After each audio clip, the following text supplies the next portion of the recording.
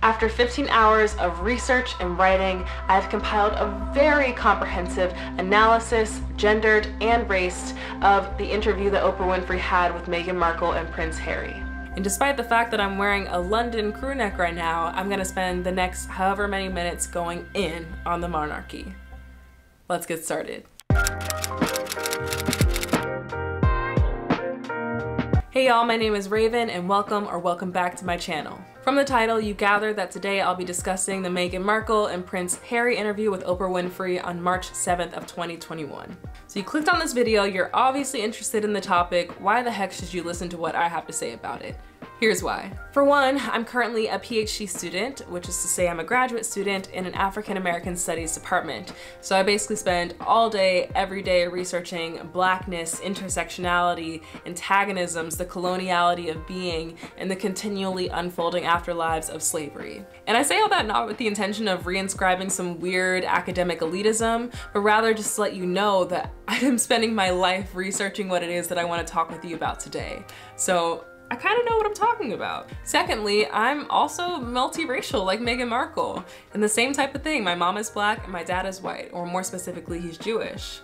Also, Meghan Markle went to Northwestern for undergrad, and I'm currently at Northwestern for grad school, so I just feel like there are all of these really interesting parallels between our lives.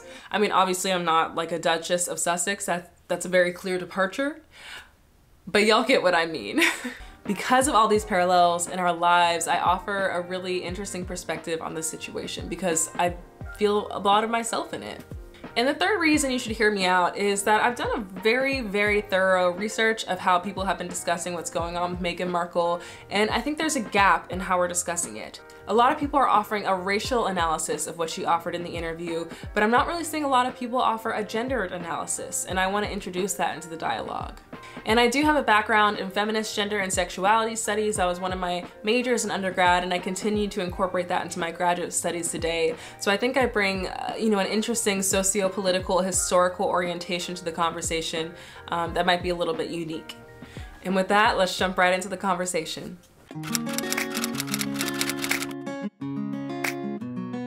So any good conversation starts with us all being on the same page, and for that reason I want to start with some background information. So here's a timeline of Meghan and Harry's relationship according to Oprah magazine's website. First, they started dating back in July of 2016, and they announced their engagement on November 27th of 2017. On May 19th, 2018, they were married in front of the entire world, but we actually learned in their interview with Oprah that they got formally married 3 days prior in a little private ceremony. On October 15th of 2018, they announced that they were expecting their first child. And on May 6th of 2019, Archie Harrison Mountbatten Windsor was born. That's a hell of a name, isn't it? I mean, I'm one to talk. My full government name is like a million words, so same. On January 8th of 2020, Meghan and Harry stepped back from their senior royal duties, planning to spend their time between the UK, North America, and the Commonwealth. And before the COVID lockdown started in California, Tyler Perry offered Meghan and Harry and their family refuge, which is so random, but he offered them refuge at his house in Los Angeles, and they went there, and he also offered them security. They have their own spot now, but they were staying at his location for a while. Keep in mind, during all this, Meghan is not being depicted in favorable terms, to say the least. In what has been described by her spokesperson as a calculated smear campaign, the British tabloids and media have continually depicted Meghan in very problematic raced, sexed, classed, and gendered ways. The Daily Mail, which is a British newspaper, emerges here as a pretty serious slanderer. So on November 2nd, 2016, which is just a few months into their relationship, this writer named Ruth Stiles published this article in the Daily Mail titled, quote, "Exclusive, Harry's girl is almost straight out of Compton, gang-scarred home of her mother revealed. Will he be dropping by for tea?" End quote. I mean, where do we even start unpacking this one? First of all, the fact that the only person explicitly named in this headline is Harry is a violent erasure of Meghan and her mom. What happens when we quite literally refuse to name Black women? Second of all, Meghan is described in terms of ownership, getting the title, quote, Harry's girl, end quote, which sort of reinstantiates this very sexist logic wherein there's this masculinist de facto ownership of women. And that takes on a totally different valence considering that Meghan is black and white if we think about the legacies of slavery and the historical realities and relations between white men and black women during those times, and how that continues to unfold into the present. By this I mean there are historically fraught relationships between white men and black women's bodies, wherein black women's bodies were exploited, abused, assaulted by white men to continually perpetuate the institution of slavery. Black women's wombs quite literally became the vessels that created more enslaved people, more property. So to say Harry's girl and not name Meghan and not name her mother is to reproduce a certain kind of historical erasure that is extremely loaded. Not to mention the fact that class is being used here to vilify Meghan and her mom in really problematic and anti-black ways. The title insinuates that the criminal activity or the gang activity happening in Compton reflects something fundamental about Meghan and her mother. And her mom's name is Doria, by the way. This is obviously a very racist insinuation to make and is fundamentally rooted in the historical criminalization of black women. There's this documentary titled The Black Power Mixtape 1967 through 1975, and in that documentary we see this clip of Stokely Carmichael sort of touching on this de facto criminality of black people's bodies. So in this clip he's being asked by a Paris reporter, because he's in Paris at the time. The Paris reporter says, "Isn't there a possibility that you might end up in jail on your arrival?" And Stokely Carmichael replies, "I was born in jail." I think this is emblematic of the de facto criminality that black people writ large experience, and then we see this example as how that manifests specifically for black women. You know, that's that classist, hierarchical, white supremacist bull, okay? And this is just one example of the many media tirades against Meghan over the last few years. She has continually been cast with the angry black woman trope. And these stories are not just gossip or entertainment, they have drummed up serious and very real hatred and vitriol that have endangered her and her family members. Death threats, like, it's no joke. Yet another instance of black people's bodies being masqueraded around for consumption without any real desire to enact a kind of care or kindness that's normally afforded for those considered to be human. A modern day Saatchi Bartman in a human zoo, if you will. So on March 7th, 2021, Oprah Winfrey interviewed Meghan Markle and Prince Harry. It was billed as a tell-all from a couple now outside the confines of the British monarchy. I mean, that's the sad irony of the last 4 years, is I've advocated for so long for women to use their voice, and then I was silent. Were you silent or were you silenced?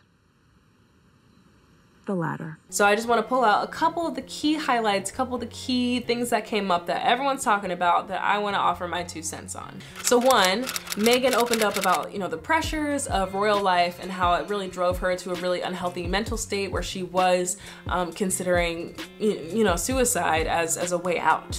She told us that she sought support from the institution, but she was not given the care that she needed, and that caused further decline for her and for Harry. Secondly, we're told that the tabloids have been particularly vicious towards Meghan since the beginning of her relationship with Harry, but also that the royal family hasn't really done anything to try and protect her from the press, despite their ongoing and now very public relationship with the British press. We're also told that Meghan and Archie were not afforded the same kinds of protections as other members of the royal family, and that there were concerns about how dark Archie's skin tone might be. And the last main point I want to talk about is how Harry was financially cut off from the family. All right, so now that we have a strong background on them as a couple, on Meghan's relationship to the British press, as well as some key highlights from the Oprah Winfrey interview, I would like to jump into the nitty-gritty social commentary that's going on and what I have to say about it. So there are a few main themes that I want to hit on, and the first one I want to talk about is colorism. So the big thing that everyone is freaking out about right now is this part in the interview where Meghan says that there were concerns about Archie's skin tone. She said when she was pregnant, palace officials spoke to the couple about the upcoming birth of their son Archie. The conversation of he won't be given security, he's not going to be given a title, and also concerns and conversations about how dark his skin might be when he's born. And these concerns were expressed to Harry by an unnamed member of the royal family, and then those concerns were relayed to Meghan. And so when Oprah asked Harry, you know, who said this to you? And Harry said he was never going to divulge that because it would be too corrupting for their image. It has sort of started this wild speculation as to who said this racist comment and how do we locate that. So what do I think? I'm surprised that people are surprised. It is not at all shocking to me that an institution as enmeshed with colonial legacies as the royal family might be harboring some racist ideologies. And it's been really interesting to see how some members of the British press have just like jumped to the defense of the royal family. It almost feels like some members of the press are trying to restore this idea of like honor and purity that's attached to the royal family by denouncing any idea that they could ever be racist. No way. For example, we saw Meghan's father, Thomas Markle, speak on the situation on the show called Good Morning Britain. And he said, quote, "I don't think the British royal family are racist at all. I don't think the British are racist. I think Los Angeles is racist. California is racist, but I don't think the Brits are," end quote. This is obviously an extremely ahistorical statement to make, considering that like racism literally exists everywhere in the world. Hello. And also considering England's very long and ongoing colonial history. We also saw Piers jump to the defense of the royal family, saying that Meghan was just outright lying and how dare she sully their image and how people view them around the world. It doesn't matter whether I believe her or not. What matters is the damage that she is accused of doing to the royal family. Do you know how much courage it takes to actually speak about racism, to actually call it out? Do you know what? It's their lived experience and... No, it's not true. Well, look, Piers, it's their lived experience, and racism isn't always caught on camera. Racism isn't always a black man led on the floor with a white police officer's knee in his neck. It comes in all different shapes or forms. What I want to see is the same energy that we had back in the summer right now. Listen, you might learn something. The royal family as an institution is rooted in colonialism, white supremacy, and racism. The legacy's right there. Right, if you stop shouting, I'll answer you. You going to stop shouting?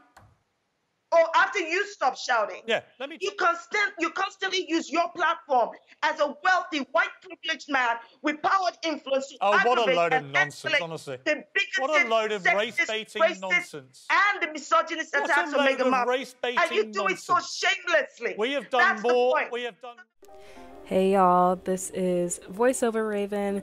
I'm recording this actually on my phone with my headphones because my microphone is broken right now. I'm not sure what's going on, so I apologize if the audio quality isn't that great, but this will be brief. I just wanted to hop in here and show you some of these clips because these came out after I originally filmed the video, and I was just so disgusted watching these interviews. They're about 15 minutes each, so they're quite sizable, and I obviously couldn't include everything for the sake of time, so I just put in a few little clips. But some things that really struck me were that Piers just wasn't taking Meghan seriously at all. Pretty much anything that she put on the table, he was jumping to disprove it or like show how it wasn't valid. And I think this really is like showing that there's a massive problem where black women's feelings are invalidated, black women aren't being listened to, and obviously Piers already has a relationship to you know, pretty openly and unabashedly shitting on Meghan in the media. And so we saw this come to full force in all these conversations that he was having with African diasporic people. Something else that really stood out to me was how invested he was in protecting the monarchy. He says it over and over again that he's not really concerned about Meghan's feelings. What he's concerned about is how this is impacting the vision of the monarchy and how this will be perceived overseas. And so my question is, why are we so much more concerned with how the monarchy is being perceived versus the potential, the strong potential that I believe actually happened, that there are racist sentiments in the monarchy, that there are racist mechanisms in the monarchy. Why is that so surprising to people? And why does he feel the need to jump to the defense of the monarchy? And I think the answer is quite simple. It's white fragility. It's the refusal to recognize that covert racism is not always, as Alex so aptly says, someone having a knee put on their neck or gunned down in the street. It can show up in much more insidious ways, and that is actually precisely the technology of racism, to continually adapt to the social landscape that it finds itself in. So Piers' absolute refusal to take seriously the claims that are raised in the interview, also the fact that he's putting all the blame on Meghan. Meghan is not the only person saying that there are really problematic and racist things that are happening in the institution. Harry is right there with her, endorsing everything that she's saying, standing right by her and offering words of support and encouragement to that effect. So why is Meghan then becoming the scapegoat for all of Piers' anger and frustration? There's just something so messed up about that. And this is precisely why I titled this video, Meghan Markle is not a sacrificial lamb. Why is she taking the heat for all of this? She went in there with her partner. They went in there as a team to talk about something that's been weighing on their hearts. Something that is, as Alex says, their lived experience. I just wanted to take a minute to highlight how I'm not really the first person saying some of these things. Other folks are also weighing in on the colonial history of the UK and how incredibly ludicrous it is that we're trying to kid ourselves and pretend that it isn't so. Piers really is a classic example of white fragility in full force. Also, throughout the interviews, he keeps trying to be devil's advocate. Like, I didn't have time to put all these clips in, but in the interview with Alex, he keeps saying things like, oh, well, you know, just for instance's sake, say someone wasn't saying it in a mean way, so they were saying it in a very innocent way, simply asking, oh, well, what color do you think the child might be? Well, then, do you think that would be different? And Alex keeps saying to him over and over again that clearly from the tone of the interview, Meghan and Harry are insinuating that it was a negative connotation. It wasn't just an innocent inquiry or comment. There was weight behind it, which is to say there were concerns about a darker skin tone. It wasn't just a random question not rooted in any, you know, sort of racist ideology. It wasn't just a random question. So for Piers to continue reinstantiating on that is giving me like serious white boy just to play devil's advocate energy, and I'm really not here for it. He also just completely denounced her mental health struggles, which she was very candid about voicing in the interview, and I think he has since actually been fired. Well, that's tea. They said that he resigned, but he was fired, right? I believe in freedom of speech. I believe in the right to be allowed to have an opinion. If people want to believe Meghan Markle, that's entirely their right. I don't believe almost anything that comes out of her mouth, and I think the damage she's done to the British monarchy and to the Queen at a time when Prince Philip is lying in hospital is enormous and frankly contemptible. So if I have to fall on my sword for expressing an honestly held opinion about Meghan Markle and that diatribe of bilge that she came out with in that interview, so be it. The royal family is a visual embodiment of hierarchy, coloniality, elitism, anti-black racism, and whiteness. And imperialism, all wrapped in one. And if you think that all these constructs are somehow in the past and not impacting the present, you'd be wrong. The UK still has overseas territories, colonies, today. Think of the Caribbean, the British Virgin Islands. Now don't get it twisted, I'm not saying that all members of the royal family are evil people and I hate them and I wish ill on them. Not at all. I actually think the Queen of England is really adorable despite all of this stuff that I'm saying about coloniality. But I do think they are visual representations of a really problematic and continually unfolding history of coloniality. And we have to turn to that history to understand why Meghan and Harry received the treatment that they did. So with all of this in mind, how could anyone rooted in the historical be surprised that Meghan and Harry and Archie were met with racist and colorist discourses about what skin tone Archie would have? In a Medium article published by Ernest Anebi, we are reminded that, quote, the British monarchy has systematically dissociated itself from its atrocities while benefiting from the spoils and covertly continuing many of the same practices, end quote. And I think this systematic dissociation from colonial histories, at least in my opinion, has been highly linked to the royal family's relationship with the British press. And Harry spoke about this in the interview, that basically if the royal family complies to all sorts of interviews and stuff with the press, then the press will depict them in a positive manner. It's like a positive feedback loop. And in this way, the royal family is able to control what kind of image of themselves gets projected, and they get to have this really positive self-image that collapses and erases this really real and ongoing history of coloniality.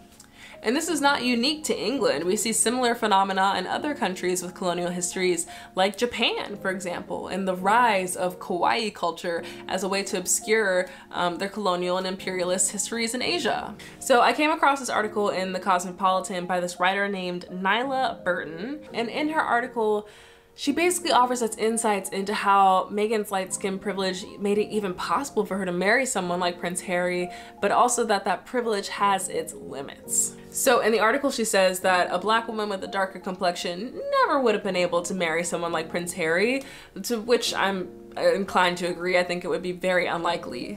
You know, I also think something that happens though that I want to caution us against is when we talk about someone like Meghan Markle, who is mixed race, who is black and white, and identifies as mixed, sometimes in an effort to acknowledge that light skin privilege, we deny their blackness. And so I think we need to hold space for the fact that she has privilege, but also not deny her of her blackness. I wouldn't want someone to deny my blackness because of the way that I look, but also I fully acknowledge and understand the light skin privilege that I do have, and I'm ready and willing to correct and subvert it in every way that I can.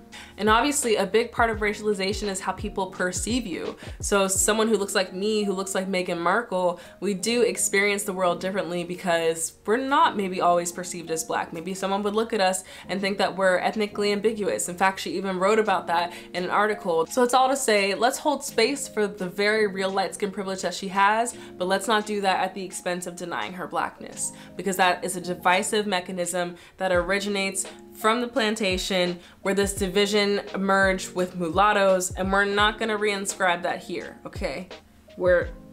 We ain't doing that. But there is privilege there.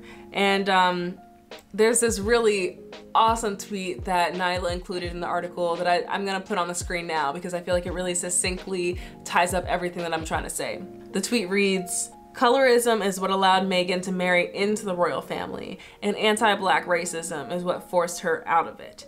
That's the nuance you're looking for."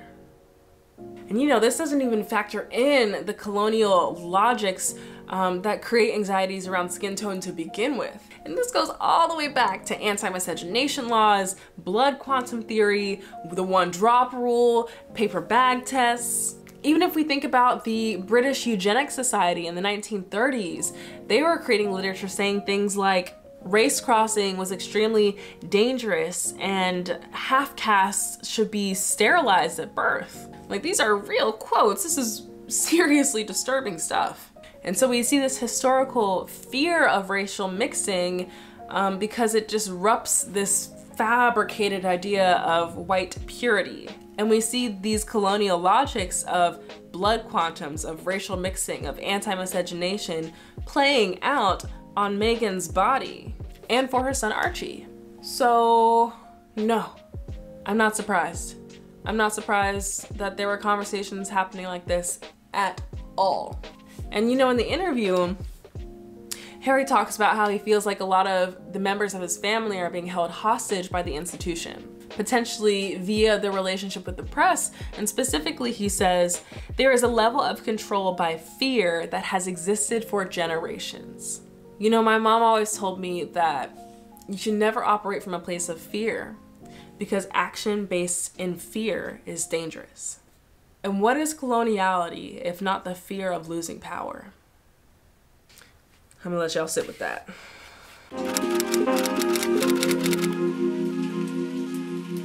Okay, let's talk about the politics of protection. So in the interview, Meghan also tells us that Archie would not be given any kinds of protection or a title, and that whereas the royal family was willing to lie to protect other members of the family, they weren't even willing to tell the truth to protect her and Harry and Archie.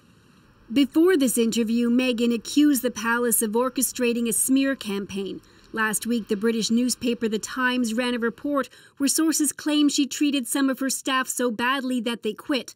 The palace, which normally is silent on anything published in the papers, said it was concerned about the allegations and would investigate, which it notably did not do over Prince Andrew's sexual abuse allegations. Not only was I not being protected, but that they were willing to lie to protect other members of the family, but they weren't willing to tell the truth to protect me and my husband.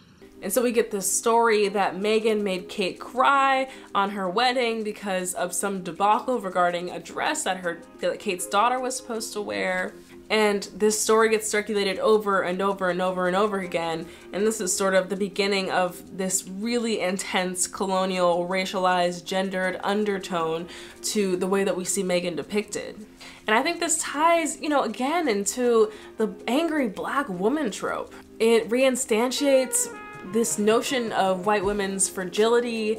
It aggravates tensions between black women and white women that are rooted in very real historical feminist struggles. And we see sort of this framing of black women being assertive as being recast as black women being aggressive. And so that being a grounds for dismissal of black women's emotionality. And so there's a lot happening with the circulation of this story, which is racializing and gendering Meghan in particular ways. Why would an institution built on the bodies, on the assault, on the decimation, on the pillaging of black bodies, turn around and protect a mixed woman's body, a black woman's body? Black women are historically not protected by institutions, and in fact, their continued subjection is the very thing that bolsters institutions and stereotypes. And by this antebellum logic of the one-drop rule, Archie really inherits this disdain. He's got a drop, so he's black. A quadroon, to use old-timey language. Okay, let's shift the conversation a little bit to mental health. In the interview, she tells us that she was having pretty serious suicidal ideations, but when she told the institution what was going on with her, they did not give her the care that she needed. And in fact, her concerns were dismissed because it wouldn't make the institution look good. She says tabloid scrutiny and life within the royal family made her miserable and lonely. She says at her lowest point, she thought about committing suicide. I just didn't want to be alive anymore. And that was a very clear and real and frightening, constant thought. The dismissal of black pain and suffering is not new at all and actually has very real roots in medical racism. Did you know that 40% of first and second year medical students simply believe that black people just have thicker skin than white people? Did you also know that black people are less likely to receive the accurate amount of pain medication that they need to manage whatever symptoms they're experiencing because their doctors assume they don't feel pain in the same way or as much as white patients? Ignoring Meghan's cries for help play into this idea of black people just not feeling pain as much, or not feeling pain in the same way. And so the institution exposes its affiliation with medical racism in that sense.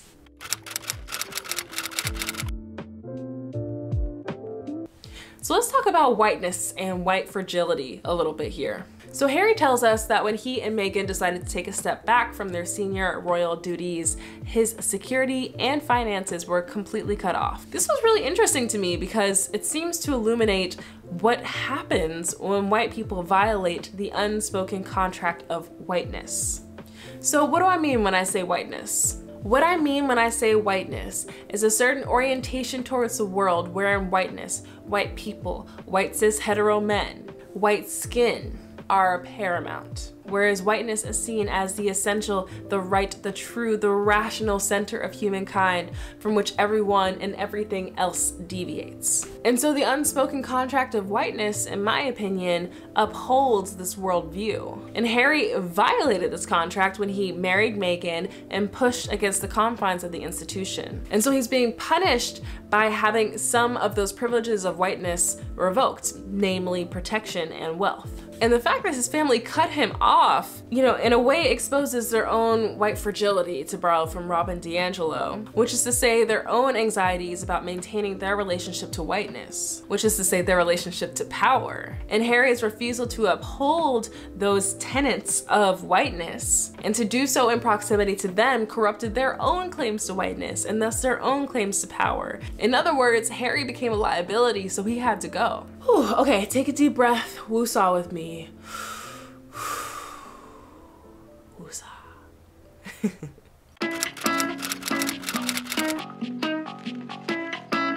Okay, that was a lot. We're almost done with the video, and right here at the end, I just wanted to talk a little bit about the digital sphere and how this whole conversation is manifesting on Black Twitter, on Instagram, in memes, and what the significations of those manifestations are. In other words, I want to end with a turn to social media, and I'm going to show y'all some memes and tweets that I thought were particularly interesting to look at.